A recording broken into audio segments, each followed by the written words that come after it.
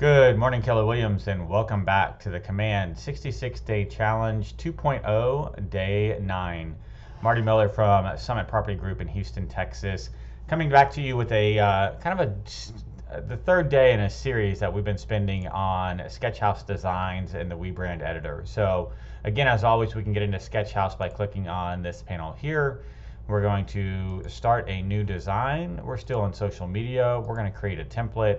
And then we're just going to look at Twitter. So very similar to kind of what we were doing yesterday and the day before. Instead of Facebook or LinkedIn, Instagram, we're going to choose Twitter. So you can go through and kind of look at what's available in each one of these and see what the templates are, and then decide which one you kind of want to go with or utilize. So let's just say we did just sold Twitter and we want to use this template.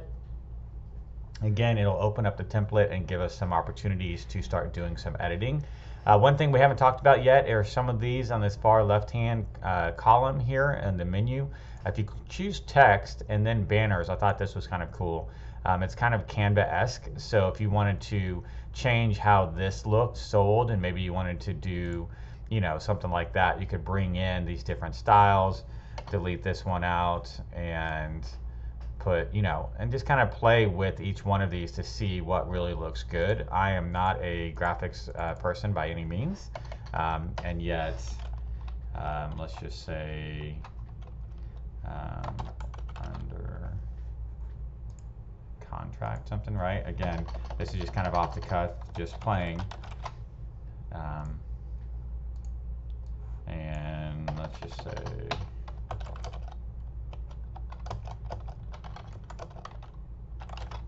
that doesn't really look that good. It's supposed to say gone in 7 days, but that font looks a little weird.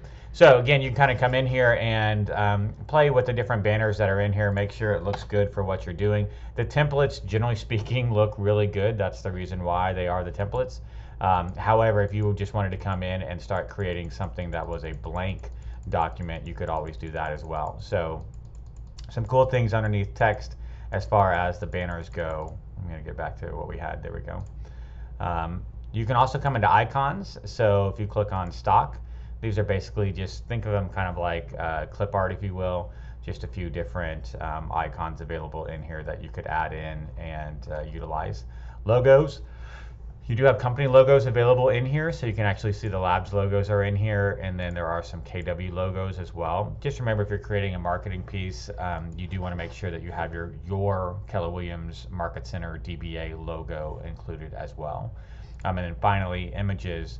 We've seen this before, but Keller Williams stock images are available. So if you ever wanted to add those or change out what the image was that was being utilized, you could just click on Use as Background. Actually, that's not working either.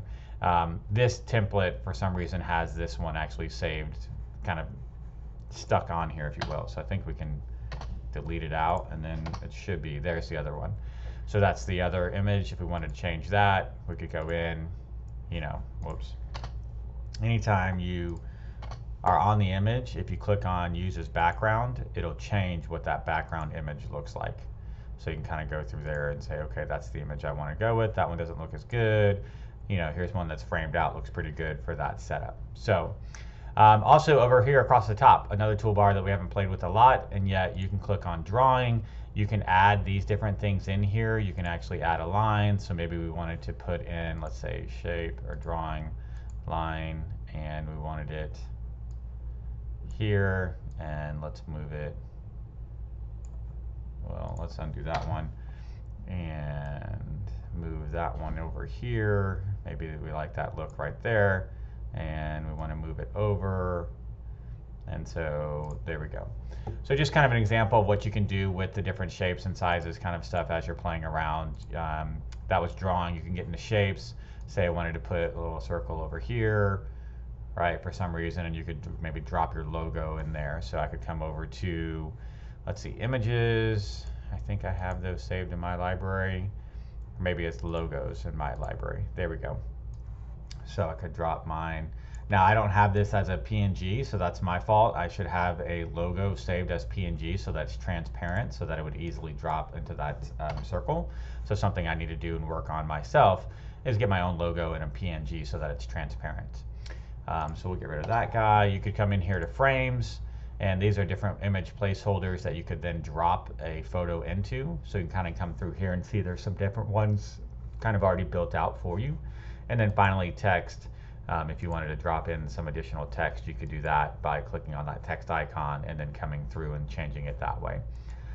So again, guys, tons of opportunities to come in and play within the WeBrand editor from Sketchhouse Designs, and really just kind of play until your heart's content. You could also keep it very simple. Just use the template that they've already created for us.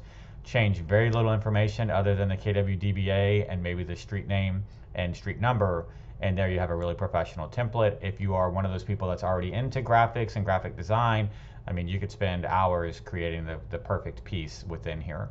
I did have one question yesterday that came up in Connect, and then also I saw a post on Facebook as well. Just be careful when you're sharing here. If you're clicking on share and you want to share it to a social media channel, it's actually not going to share the graphic. It's going to share the entire project as a whole. So it's definitely not the avenue we want to take if we are looking to post this graphic.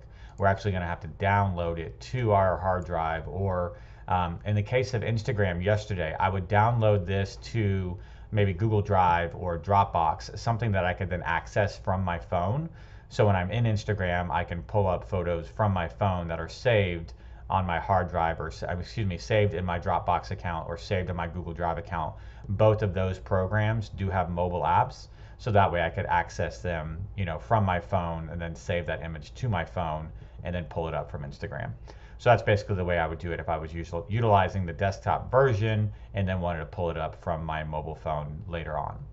Hopefully that explains that and answers that question for those that were asking yesterday. And as always, tomorrow we're going to move on to some new subjects. We may have some time later on in the challenge to get back into Sketchhouse and look at some of the print options that are available and email down the road.